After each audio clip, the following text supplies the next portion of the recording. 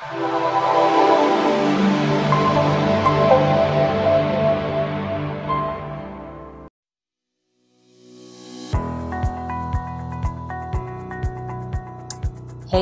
guys, it is your girl Dallas Gordon, ecomcashqueen.com. I'm here today, guys, to talk to you about some eBay 2018 tips for staying on top as a drop shipper, and so that you can continue selling smoothly on ebay.com in 2018. As we know, eBay has made several changes with their platform that have drop shippers literally shaking at the boots. So I'm here today, guys, to say do not panic, and we are going to talk about some tips so that you can succeed even in the midst of some of the changes that are happening on eBay right now. So a little bit about me, guys. My name is Dallas Gordon, Ecom Cash Queen. I'm a motivational speaker and expert business coach with focus on e-commerce. So if you haven't subscribed to this channel yet and you enjoy the value that I provide here, please be sure to hit the subscribe and like button, and let's get this thing popping. Okay, guys, so I want to focus on what we can do in 2018 to keep our accounts selling. There are some other awesome channels that have lots of great information, like No BS Dropshipping. That's with Mark Augustine. He has an awesome channel, and I'll be sure to link it below. He has a lot of great information, and there are some other awesome YouTubers out there as well that are talking about some things that we can do to stay ahead right now with these algorithm changes with eBay. Now, I'm not going to talk about why the changes. There are plenty of channels that are covering that. I'm not going to talk about the background, about eBay being sued and how they're chomping down hard on drop shippers. I'm not going to talk about that, guys. I really want to stay focused on just giving you some tips to stay ahead and to be able to succeed regardless of the changes that are happening over there on eBay. So the first thing, guys, that I want to say is do not panic, guys. Please don't panic and do not give up. I mean, if you give up, you're only going to make more space for other drop shippers to continue to be successful. So people are going to continue to sell on the platform. So as you know, if you have been a business owner for some time, no matter what businesses that you participate in, no matter what ones that you do, there will always be struggles, challenges, and changes. So if you give up and you don't have tough skin and you allow every little change to run you away from the platform, guys, it's going to be really, really hard to scale up and make a sustainable income with drop shipping. So the first thing, guys, is do not give up. Okay. Number two, you want to keep adding items. You want to keep adding items. That will be number two, guys. You don't want to stop working. Okay, you want to keep adding items no matter what your process is, whether you use keywords to optimize your listings or whether or not you snipe other sellers. Whatever your process is that helps you to be successful and to make the most sales, you want to continue doing that. You don't want to stop working because you feel like eBay doesn't work anymore. You want to keep listing. The people who are consistently getting sales are the people who are continuously listing. I know for me, in my situation, I had a couple people that were running my eBay account. I had someone sourcing products for me, and I had someone listing products for me. I have actually had to kind of stop working with them for the time being and take my account back in my own hands and manage my own account for now.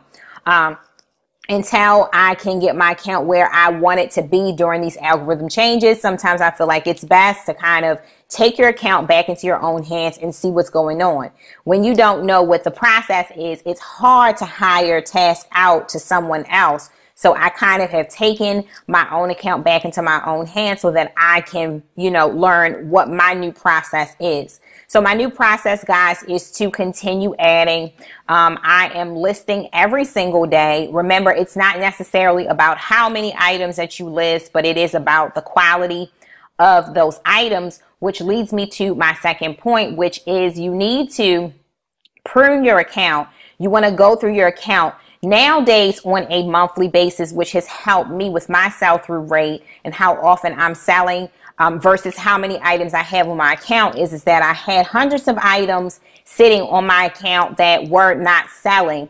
So I go through my account every 30 days. I prune my listings. I make sure that I have items on my account that are doing well. They have lots of watchers, lots of views, and sales. And when they've been sitting for around about 60 days or getting close to that point, I'm starting to take those items away and focus on the items that do sell and add more of those types of items. So that's the third one, guys. You may have to prune your account and remove items that aren't selling as more often than you're used to, so that you can improve your sell-through rate. And guys, if you want to know specifically about sell-through rate, there are some videos and plenty of information out there so that you can get a full understanding of how that works and what that is. So number 4, guys, is you want to make sure that you're using the promoted listings. A couple weeks ago, I just started promoting my listings on eBay. It's a very, very easy process. You can go with the bare minimum